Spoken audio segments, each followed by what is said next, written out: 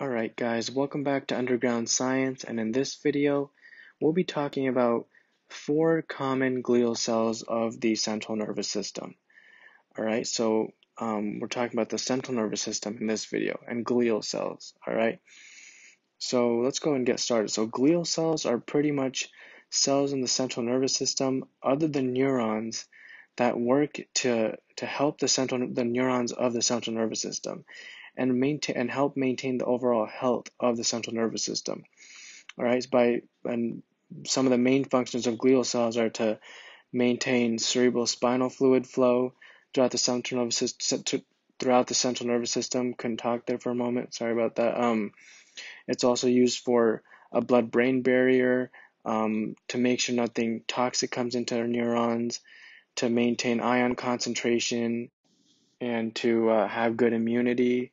So that glial cells have major important functions of the central nervous system. We're just going to go over the 4 basic glial cells of the central nervous system. So the 4 we're going to touch on today is, the first one's going to be, or not the first one, just the first one I'm listing is microglia. All right. Now microglia are pretty much just macrophages. All right. They're macrophages, but inside the brain and spinal cord. All right, so macrophages. All right, and then so that's, just remember microglia as macrophages, but specialized macrophages inside the central nervous system. All right. Our next one that we'll talk about is our ependymal cells. All right, our ependymal cells. Hopefully I spelled that right. All right, so our ependymal cells are pretty much specialized epithelial cells, or not, but they're just epithelial cells, right, that help produce and circulate cerebrospinal fluid throughout the brain. All right, so we're just going to go say epithelial cells. Actually, let's just go and use a different color. We're going to say epithelial cells, that are involved in circulating and producing cerebrospinal fluid. All right, we're just going to go and abbreviate that. So cerebrospinal fluid is circulated and produced by the ependymal cells. All right, they help in producing and circulating the cerebrospinal fluid throughout the brain. So that's our second type of glial cell in our central nervous system. Let's see what our third type is. Our third type of glial cell is going to be our oligodendrocytes. Oligodendrocytes. All right. Now, the main function of oligodendrocytes are in the central nervous system is to produce the myelin in our white matter. All right. So produce/synthesize our myelin. Myelin in our central nervous system. And the last one we'll talk about, the last glial cell in the central nervous system we'll talk about is our astrocyte. All right, and our astrocyte is actually like a beast. All right, it has like a lot of cool functions, like we'll see in glial scarring, right, involved in the immune system, involved in our blood-brain barrier. So we'll just go and write that down because that's its main and cool job. All right, blood-brain barrier, but it's involved in many other things that we'll see. All right, and so let's go and get started. I don't know if I'll be splitting this topic up into 2 videos or not, but hopefully let's go and squeeze as much as we can in this video, because I've been making my videos a little too long lately, so I'm gonna try to make it shorter so you guys don't like sleep midway through. All right, so let's go and get started. So let's talk about our oligodendrocytes first. All right, so let's go and get started. Sorry about that. So let's go right here down to this picture. So our oligodendrocytes, let's say we zoom in a particular area in our cerebrum, all right? And let's say we zoom in, I don't know, right about here maybe, and we zoom in and we see, let's go zoom into a particular neuron in a little capillary blood vessel, all right? That's feeding oxygen to our brain tissue. So if we have a neuron, let's say right here, right? We have a neuron with its amazing dendrites, right? Let me just stay consistent with the smiley faces. All right, so we have a neuron that has its dendrites right here, and it's trying to function, all right, just a regular neuron with its axon projecting and its synaptic terminal, or its axon terminal and its synaptic cleft, and we have a blood vessel that runs about right here, right? So we have a blood vessel that's running, let's do about right here, like that. So let's go and write this as a blood vessel, and we're going to say we have just plain old blood in here, right? So blood running through here in our blood vessel, and we have a plain old neuron here. All right, so what an astrocyte will do, is it's gonna regulate what comes through the blood and into the neuron for energy. All right, so it's a regulator. So it's kind of like a blood-brain barrier. All right, so an astrocyte is gonna kind of look like this. Looks like a star. All right, so it kind of looks like a star. It'll have these projections, looking like a star. All right, and what it's gonna do is that it's gonna branch onto here. All right, and it's going to regulate whatever comes through the blood. It's going to decide what goes into the neuron. All right, so it's going to decide here, and it's going to send whatever ions or nutrients the neuron needs, and it's going to try its best to block the neuron off from any bad drugs or toxins. And then the neuron can be happy and continue its job. All right, so the astrocyte, the first job we saw, acts as a blood-brain barrier. All right, so that's the first thing. Act as a blood-brain barrier. Now let's look at what else it does. All right, so let's go and do another page, and let's go and see what else it does. So let's say, sorry about that, let's say you hit your head or something, all right? You get a mild concussion, and you injure some neurons, all right? So let's say you injure some neurons in here, right here.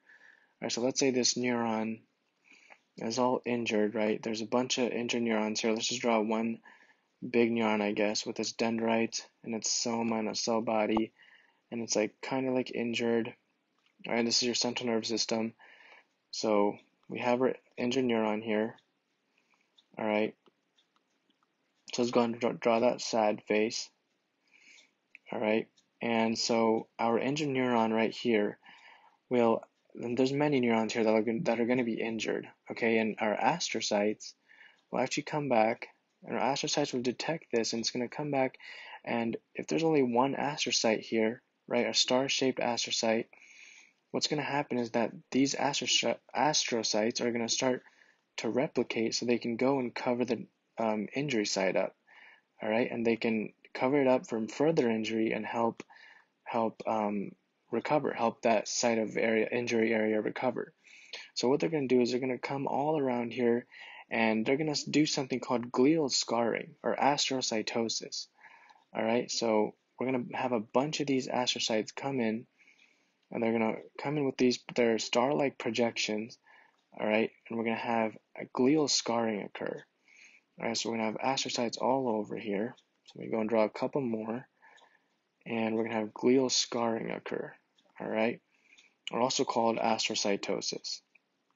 So this is just an area of injury in the central nervous system. So if you hit your head real hard, something like that, right, where the neurons in the central nervous system in the brain or spinal cord get injured.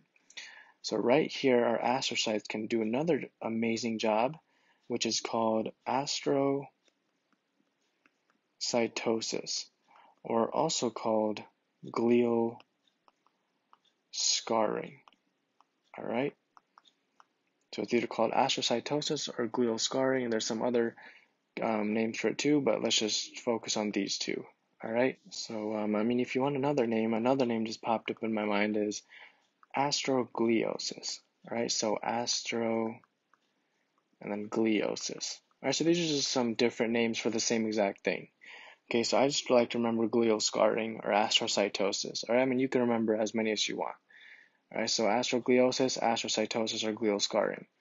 And this is for like if you have some injured neurons, all right? So injured neurons in the central nervous system. Remember, our glial cells are astrocytes, and our glial cells are in our nervous system, right? Our central nervous system, not our peripheral nervous system.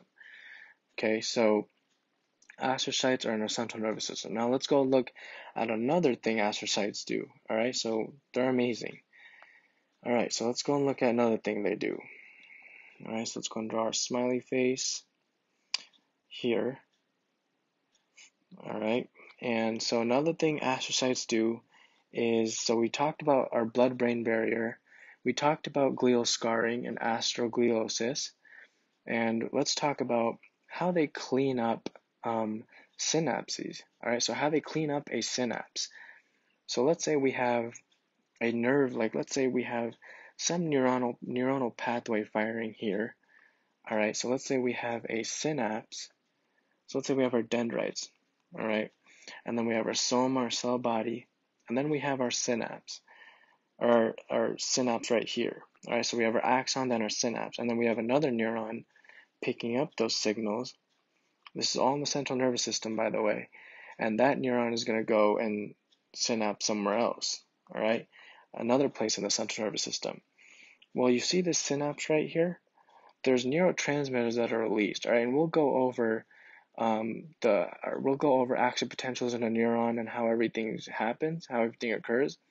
But at the end, when the action potentials reach the end of the synapse or the axon terminal, neurotransmitters are released all over the place, so the next neuron can pick up those signals, get some temporal summation and spatial summation, reach the threshold potential and fire their action potentials, and continue their communication between the neurons. All right, but these neurotransmitters, either there's enzymes there to break them down, or there's a channel here on the synapse, right, that causes these neurotransmitters to undergo reuptake.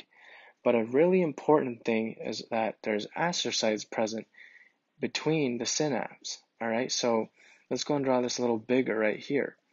So let's just draw the synapse part. All right, so we have a synapse going like this. All right, and then we have another, like a dendrites, right? Dendrites of another neuron, a postsynaptic neuron, coming in like this, receiving the signals. All right, so it goes up like that. So we have the synapse here, and there's many neurotransmitters here that are released from this presynaptic neuron, especially the vesicles here, right, through calcium voltage gated channels and all that, and we'll go over that in a future video.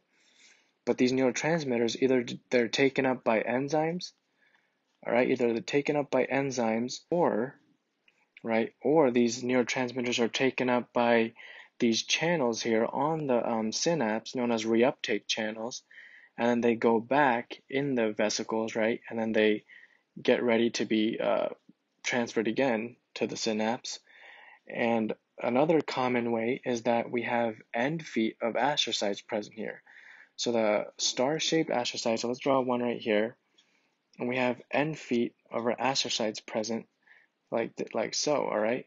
So we have end feet here, we have end feet here, right? And we have end feet all over the place, all right? So it doesn't actually go over the synapse right here, but I'm just trying to show, just to get the concept down, is that we have end feet reaching the synapse part, all right? So to reach these neurotransmitters, let me go and differentiate these neurotransmitters in blue.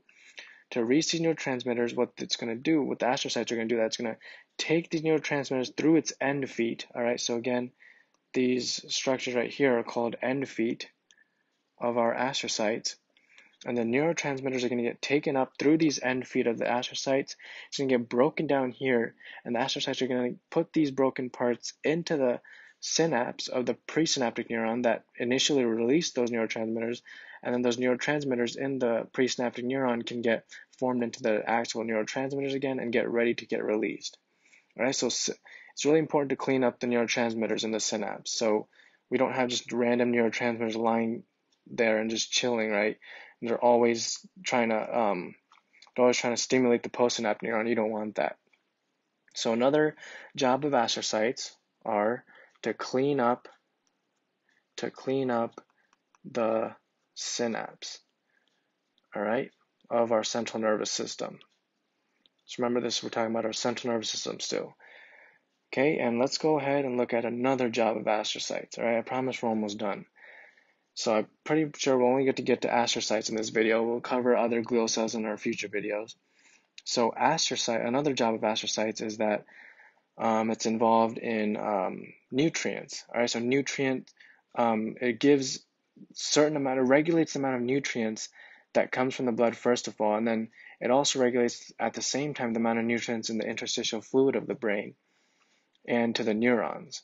So let's see what I mean by that. So let's zoom into another portion of the brain, right? Let's say right here again, and let's draw our astrocyte right here, right? Our cool, amazing astrocyte with our end feet projections.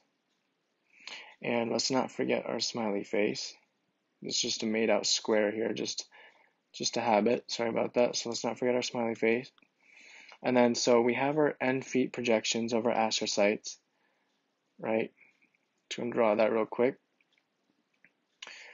And one more, kind of looks like a weird spider, I don't know. All right, so that's our astrocyte, and there's interstitial fluid inside our brain, all right?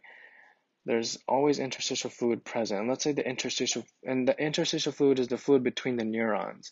It's not the cerebrospinal fluid, all right? And we'll see that later when we talk about ependymal cells, which are other glial cells in our central nervous system, all right? So these are interstitial fluid, and we're seeing that so we said interstitial fluid is the fluid between our neurons.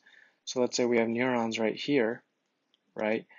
Right here we have neurons, and we have neurons all over the place, right here. And let's go into our cell body here. Let's see. Let's go into our neurons right here. Just one more, and there you go. All right, so these are the fluid in between the neurons, not the cerebrospinal fluid that's present mostly in the ventricles of the brain and some parts of the subdural space and the subarachnoid space. All right, so the interstitial, let me go and label that. This is the interstitial fluid. All right, and so what the astrocytes will do, it's constantly taking in ions and putting back ions into the interstitial fluid. So it can maintain the ion gradient, you can say, all right? And mostly potassium also. Potassium is a really important ion. It's a really important electrolyte. So it can take in many ions inside, right? And then it's going to release ions. It's going to regulate the ion concentration in the interstitial fluid. All right, so we're talking about ions here. So the first job in this slide is that for astrocytes, regulates ion concentration in the interstitial fluid, right? As always, we're talking about the central nervous system right now, of the central nervous system. All right, so that's the first job in this slide.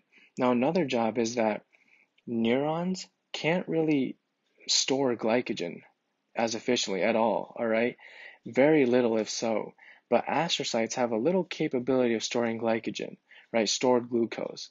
Just a little bit, but they can. And what they do is that they convert that stored glycogen, so it's going to draw glycogen in orange, I guess. Let's say they have some stored glycogen. They have a capability of storing a little glycogen and converting that glycogen to a chemical or a compound, you could say, called lactate, right? That's the conjugate base of our lactic acid. So lactate can be used in our neuron as energy. So what lactate can do is it can go to our neurons, and our neurons can get taken up, and our neurons can use that to produce the energy they need or the glucose they need, right, in order to function, right, and maybe inside their nucleus and produce energy from that in their mitochondria. All right, so I'm just going to say ATP/glucose. All right, so that's another thing that astrocytes can do, is that they can provide neurons with the constant supply of glucose. And other than that, not only do astrocytes only do that, in regular blood flow, right, we still have constant supply of glucose with our regular nutrients that we eat. With our regular glucose that we eat, we transport glucose constantly through special glut receptors, right, into our neurons, because remember, neurons don't need insulin. They're insulin independent. They don't need insulin for glucose to come into the neurons. All right, so that's that. So they have let's go and write that down. They have astrocytes provide lactate to neurons, all right? So they can regulate the neurons' uptake of blood glucose, or just of glucose, I should say. So those are the two most important jobs when we're talking about ion concentration regulation and lactate excretion from the astrocytes to the neurons, so then they can use it for ATP and glucose. All right? Okay, so that's that, and we have one more, I think one more job to cover, and this is pretty much a basic job of an astrocyte, that it helps provide structure to the neurons. Because remember, it's attached to the neuron and the blood vessel, right? We don't have to go to another slide for this. We can just talk about our first slide where we talked about our blood-brain barrier. Sorry about that. Where we talked about our blood-brain barrier. See how it's attached to our blood vessel and to a neuron. So it kind of gives it support and rigidity, all right? Our neuron gives our neurons support pretty much. So we can go and write that down in this slide also. So we wrote blood-brain barrier here, and we'll also write the astrocyte provides structural support to our neurons in our central nervous system, all right? To our amazing neurons in our central nervous system. So you can see the astrocyte is insane, right? Like, it's a beast. Okay, so that's pretty much it for astrocytes. We'll cover other glial cells in the central nervous system and eventually in the peripheral nervous system in future videos. So I really hope this video made sense to you guys. I hope it wasn't too boring. Hope to see you guys in my future videos. We'll talk about more cool topics. We'll talk about, I can't talk today, we'll talk about more cool topics in biochem, physics, and chem. So I hope to see you guys there. Don't forget to hit that notification bell and like and subscribe, and see you guys later, and stay safe.